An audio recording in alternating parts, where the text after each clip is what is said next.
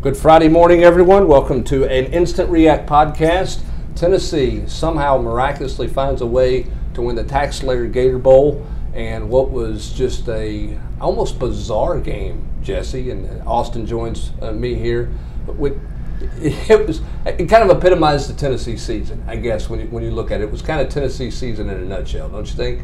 Oh, absolutely. I mean, they choked themselves in the middle eight of this game. I mean, they should have been dominating in the first half. They were dominating the line of scrimmage, but not on the scoreboard. You come up empty after the big pass to Ramel Keaton. You get nothing out of that red zone drive. JG misses a couple throws. You didn't have to settle for a field goal on another red zone drive because of some poor execution. All of a sudden, Indiana, has an opportunity, frankly, to take the lead. If they don't screw it up, they get a 1st and goal from the 7. Terrible clock management. Yeah, terrible clock management by Tom Allen there. Ends up spiking it instead of getting a timeout immediately with 8 seconds and a play to the end zone. So the Vols go up 6-3. You're like, all right, did they kind of look at some stuff? Does Chaney kind of say, hey, why don't we attack underneath a little bit if Indiana's constantly playing all this too high safeties and double teaming, Callaway and eventually Palmer and Jennings on the perimeter? They did not do that until desperation time. Indiana comes out in the second half and one quick drive. They can't stop Ramsey, basically just running, little schoolyard breakdown plays. They score a touchdown. JG throw the pick 6. The Boo Birds are out. The yo-yoing starts at quarterback. And yet, just like the 1-4 start, the team showed their resolve. They come back, and that Indiana defense that looked, softer than applesauce early in the game ended up proving to be that late in the second half when Tennessee gets 2 quick touchdowns in the final 4.5 minutes. This game had everything terrible in it for the first 3.5 quarters. Tennessee gets 3 red zone trips in the first half. They get 6 points out of it. They went 4 passes in a row. Looked like Butch and them down there the swamp in 2017. Incomplete. Probably did 5. But, I mean, you had just a bunch of nothing. And Tennessee had for the longest time, actually Indiana didn't even cross midfield on their own until the second half. Right. JG's pick allowed them to cross it in the first half. That gave them the first 3 points. And so it was a bizarre game on a lot of different levels. The second team all-conference kicker for Indiana misses an extra point.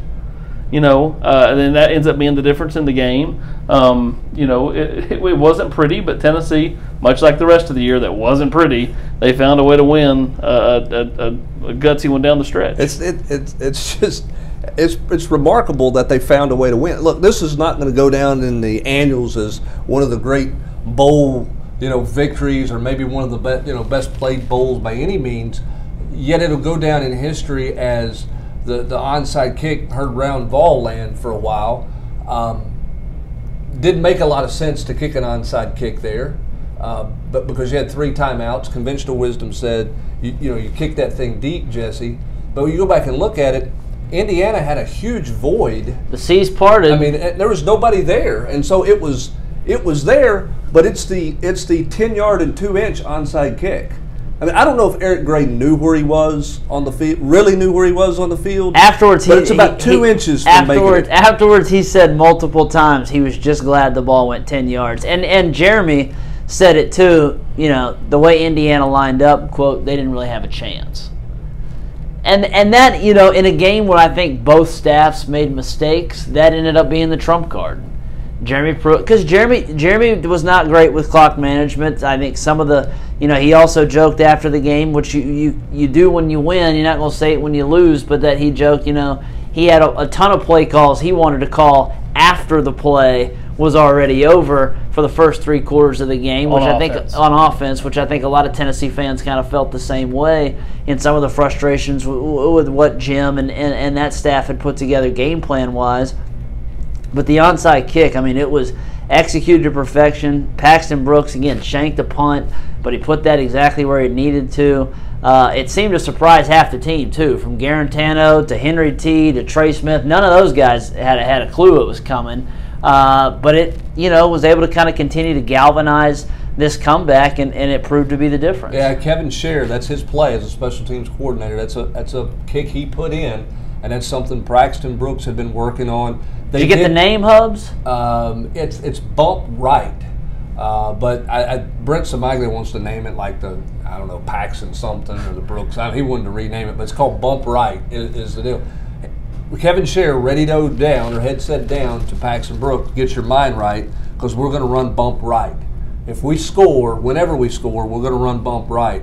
Austin, he hit it as pure as you could hit. To borrow one of your golf analogies, he grooved that as pure as a driver or a sand wedge to within a couple of inches or making a long, whatever you want to call it, he grooved it perfectly. He got up and down on the last hole. That's what he did. He chipped one up into the leather. And Eric Gray, you're right. I mean, as much as Eric Gray says, I've repped it 500 times and all this stuff, as an offensive guy who's trained to catch passes and stuff, when you know that 10 yards is coming, it's hard not to just reach up there and grab it, because you're going to have a shot for, you don't want to get blindsided and all of a sudden it pops free and, the other team recovers. Kudos to him for being patient with it and let it get 10 yards. And then, Kevin Sherr, heck, man, I mean, the guy was demoted last year and demoted to special teams coordinator, and it's the Tax Slayer Gator Bowl. It's not like it's the Sugar Bowl or the Orange Bowl, but for this program to finish this season off with another win and doing it the way they did it, kudos to him, kudos to the whole staff, and they kind of just again found a way. Well, and it goes back to, again, there's the euphoria of winning, okay, because this team's got so much grit about them. Okay, say whatever you want to say about them. They've got grit, because they should have folded it in. Nobody would have. I mean, people would have not understood or been happy, but like, yeah, okay, they're done with the bad September and everything. They never bickered. They never folded a 10th in. They kept finding ways to win. They've got tons of grit. They found a way to win tonight. But at the same time, too, there's just so many head scratcher deals. Like you got that first red zone series where you're at first and 5 or first and goal at the 5 or the 6, whatever it is, and you throw it. Then you come down here on the drive that you score to get within 6 points, and you run Crouch, and he hits his head on the goalpost. I mean, like, every Tennessee fan is like, why did you run that one in the first quarter? Because you probably would have scored the way that you did. So it's almost like. Well, it's also, and I mean, AP and I looked at each other at the first play of the third quarter. Tennessee's first possession, so they're down. First possession, I say, all right. There's no way they're not going to try to force the ball. And what did I say? What did I say?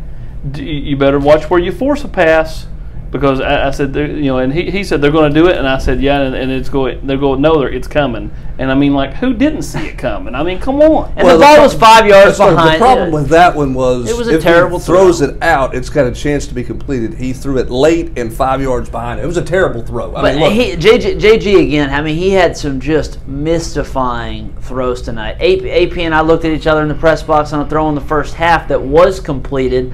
The throw that Callaway jumped up and plucked the ball out of the air. I swear, you see a replay from two different angles. You think that ball's supposed to be. You think that JG's throwing the ball to Josh Palmer, and it might have been intercepted, and Callaway just runs underneath the route. I mean, it was a pretty incredible, play by Callaway, and just kind of a microcosm of just the bizarreness of the night. But then he throws the late pass that's completed to Palmer, where he gets just absolutely destroyed on a blitz. He stays in there and delivers that one. That's the maddening yin-yang that comes with Jared, and that was the yin-yang of this game when you look at it all. Defensively, I thought, they lost their rhythm, and kudos to the Indiana staff. They made some nice adjustments at the half that affected Tennessee's pass rush. I thought Henry T was as good as he's been all year long, though. I thought he was really good. He was really good. Much better in coverage. Better as a blitzer. I thought he played well. Well, for all the talk of, the core group of seniors, I thought tonight was much more about the core group of freshmen. I mean, when you look, and Roman Harrison gets a sack, and Henry's all over the field. McCullough had some really nice plays. I know we got beat there, late after Tennessee had that go-ahead score, but he also made a play down there when Indiana was driving that forced Indiana to kick a field goal. Jesse, he stepped up, and you said, I said that was a huge play, and he goes, you're right, that was a really nice play, because if he doesn't step up, that tight end's, probably walking in for a touchdown or at least getting a first down to extend the drive even more. I mean, there are other freshmen that honestly, made some plays tonight. Ramel Keaton early in the game had a couple of nice grabs. So for all the talk of the Jawans and Batulis, and those guys were hugely important, I thought tonight, was a nice kind of baton pass to this young group that's meant a lot. And it's not meant as much, but they've played as big a role as the seniors in my mind in a lot of ways, because I think the juniors and sophomores have not been as good as the freshman and senior class. I want to ask this. Look, it's Indiana. I get it. They're not a great team. But has Kevon Bennett, and he made a couple plays tonight, showed up with a couple of tackles for loss. Should he make Tennessee fans feel a little better about that outside position? I mean, because they've got depth issues there, but he's kind of been a guy who's continued to be a mainstay. I thought he made a couple plays again tonight, and then we had a DeAndre Johnson sighting. He did. Where did that come from? Well, frankly, I actually thought the defense as a whole played really well. I mean, you could name a bunch of guys, sure. other than jumping off 69 yards in the first half. Other than jumping off sides 4 times on third down. I mean, I thought the second. I mean, this part of the reason Ramsey was able to scramble and make some of those schoolyard plays was because the secondary was just blanketing Whop. Fillier really had no room to operate. They did a nice job on the other perimeter receiver. I know the tight end made some plays, but he got dinged up a couple times. I thought the defense, by and large, Bennett did show up. I mean, he made a couple plays, had a huge stop on that reverse. That kept Tennessee in the game, obviously, when they kept shooting themselves in the foot in the red zone. But the future's bright on that side of the ball with guys like Kevon Bennett, obviously Henry T. McCullough played well tonight. They're certainly going to miss. I mean, Darrell Taylor was big off the edge. He had a big sack. Indiana, you could tell when Batuli was not on the field when he got his eye poked as well. So they're obviously replacing those seniors is going to be difficult, but some other guys absolutely stepped up. And tonight. I agree with you 100%. I thought the freshmen tonight, I thought you could see the benefit of bowl practice for the freshmen tonight. I thought McCullough was more comfortable. Eric Gray picked up where he had left off. When you mentioned those, Ramel Keaton clearly benefited from the time going back to some fundamentals, working on some things. Well, and they're going to have to. I mean, right. in reality, DeAndre Johnson is going to have to continue to improve. I mean, you're going to have to see some market growth, across the board from some of these guys. They don't have to have the kind of turnaround that Nigel Warrior had, going from kind of an afterthought and just a name to being an all-SEC player. But they've got to find guys that can give them something, and maybe tonight was a nice step for DeAndre Johnson. You're right about Bennett. He's been coming along slowly all year, but maybe he is the answer with another year of development, another spring, another year in the weight room.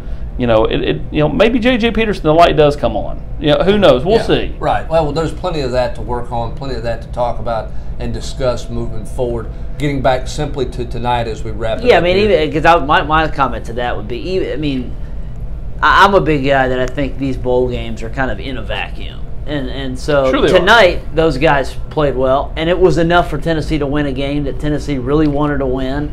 Jeremy Pruitt says afterwards, this is going to be the decade of the Vols or whatever. We'll see, but I certainly think we felt it this whole week, Hubs, that this game meant something to this team. Now, again, they looked hungover at times in terms of just lack of execution, just some poor, I think, adjustments by the staff, but they didn't quit. Yeah, clock management. But the same thing that's been that they've done all season is they didn't quit. Right. And that was a difference. 0-471 before this game. First team all season, first FBS team all season to come back from 13 points in under 5 minutes. Remarkable. All right, last question. We wrap it up. There's probably some Vol fans out there that turn the TV off. Okay. When they're. Pruitt said not a van left, but apparently Virginia Vol or somebody on our site left, and so the GQ's giving them hell. So they're down 13. Okay, you're late in the fourth quarter. He's going to catch it for a long time. Sorry, Virginia Vol. Is it Virginia Vol? But here's my thing: if Vol fan wakes up and they see that they won, and the question is, how in the world, how would you succinctly say to a Tennessee fan who missed it, that Tennessee won this football game? I would say JG made some plays to Eric Gray. They scored quickly. Jeremy Pruitt made a gutsy call to call an onside kick. They got it.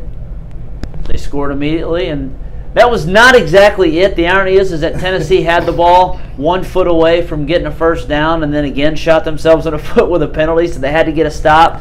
But the defense came up large, and that was the game. I would say the better team won, but Tennessee absolutely stole one late.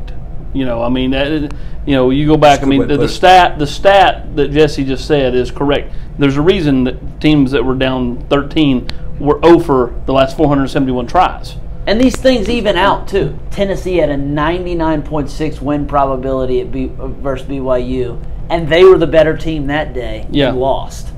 It's going to even out over the course of time. That's why math is what it is, and that's why people take these advanced analytics so seriously, because ultimately they're going to even out. And a game that Tennessee should have had a huge lead in the first half and didn't. And a game where it looked like Tennessee was going to get blown out or get pretty much handled in the fourth quarter for a big coronation for Indiana. It didn't happen.